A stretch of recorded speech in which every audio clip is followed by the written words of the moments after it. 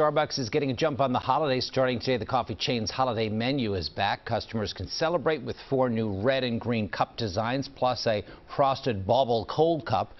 Starbucks is also bringing back some old holiday menu favorites and adding 2 new drinks, the iced gingerbread oat milk chai and the oleato gingerbread oat milk latte. Oh, I still have to get on board this oat milk thing. I think I'll change my order Your order today? for my Okay, latte. you'll have to report back to see how you like it.